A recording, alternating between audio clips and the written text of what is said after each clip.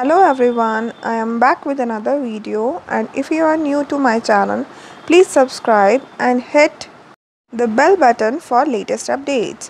And for the Hindi version of this video, please check the description box and pin comment. Our new topic is higher order derivative. It is very important topic for class 12 as well as for competition.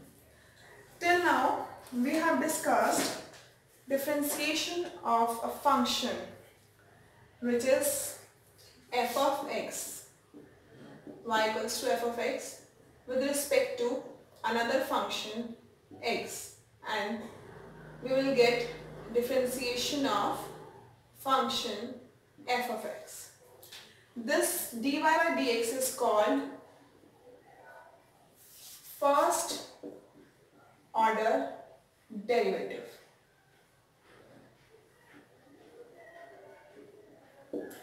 Now to find another derivatives or second order, third order and so on, we will differentiate it further.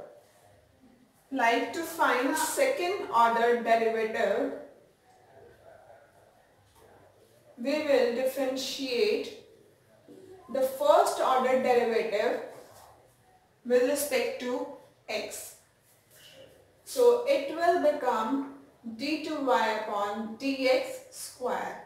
That means differentiation of dy by dx with respect to x. So this dy by dx, that is first order derivative, is differentiated again with respect to x, and we will get our another second order derivative. Similarly, we can find third order derivative. For third order, we will again differentiate second order derivative with respect to x. So we will get d3y upon dx cube. That means differentiation of second order derivative with respect to x, and so on.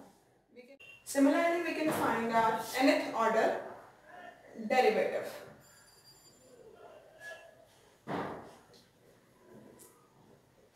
which is dny upon dx raised to power n,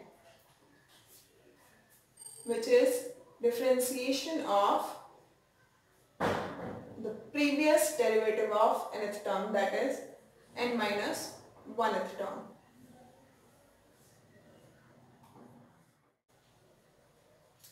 We can write our derivatives with another notation, which is y1 for dy by dx, y2 for second order derivative, y3 for third order derivative, similarly yn for nth order derivative. Our question is, if y equals to a e raised to power mx plus b e raised to power nx, then show that d square y upon dx square minus m plus 1 dy by dx plus mny equals to 0. Here we need to find dy by dx and d2y by dx square to solve this question. So we'll start. We have y equals to a e raised to power mx plus b raised to power nx. So differentiating it with respect to x, we will get dy by dx, a as it is, and differentiation of e raised to power mx is m e raised to power mx, plus as it is b e raised to power nx is b as it is, and differentiation of e raised to power nx is m into e raised to power nx. Now to find d2y by dx square, we will differentiate it again with respect to x, and we'll get a as it is and m as it is, and differentiation of e raised to power mx is m into e raised to power mx. So here both m is on multiplication, so we will get a m square e raised to power mx. Similarly, we will get plus b n square e raised to power nx after differentiating b n e raised to power nx. So have the values of dy by dx and d2y by dx square. So to prove the equation, we take its left side, which is d2y by dx square minus m plus n dy by dx plus mny. In this equation, we will put the values. d2y by dx square is am square emx plus bn square enx minus m plus n as it is and the value of dy by dx plus mn as it is and value of y. Now, the two values am square e raised to power mx plus bn square e raised to power nx remains same, and we will multiply these two values and we'll get minus a m square e raised to power mx. Then we will multiply m with b n into e raised to power nx and we will get b m n e raised to power mx. Similarly, minus plus minus and multiply n with these terms. So it will become a m n e raised to power mx minus plus minus minus and b n square e raised to power nx. Now we'll multiply mn with these both terms and it will become a m n e raised to power mx plus b m n e raised to power nx. Here we can see that all the terms are cancelling out. A m square e raised to power nx cancels with a m square e raised to power mx. Similarly, this both terms and this term cancelled with this and this is with this, and we will get 0, which is our right hand side. So left hand side equals to right hand side, and this is proved. Our next question is, if y equals to sine inverse x, then show that 1 minus x square d2y by dx square minus x dy by dx equals to 0. So let's start the solution. We have y equals to sine inverse x. Differentiate with respect to x, we'll get dy by dx equals to differentiation of sine inverse x is 1 upon under root 1 minus x square. Here we cross multiply, we'll get under root 1 minus x square dy by dx and equals to 1.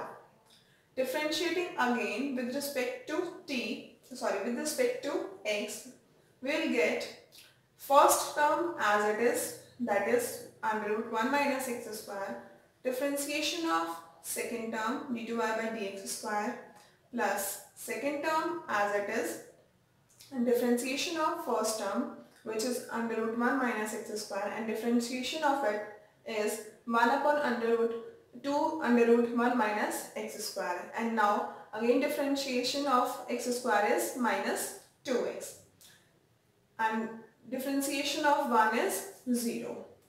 So after cutting 2 by 2, we'll get under root 1 minus x square dy by dx minus plus minus minus dy by dx x upon under root 1 minus x square equals to 0.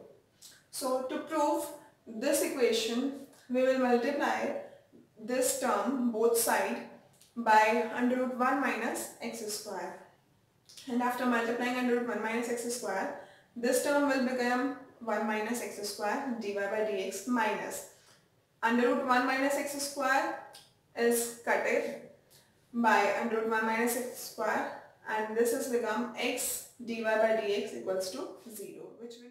Sorry everyone, there is a correction in this question.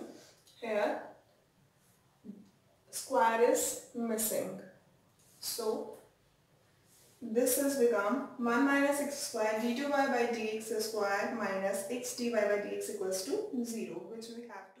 Thank you for watching this video. Please like, subscribe and don't forget to share. And for any query or suggestion, please comment in the comment section. Bye bye.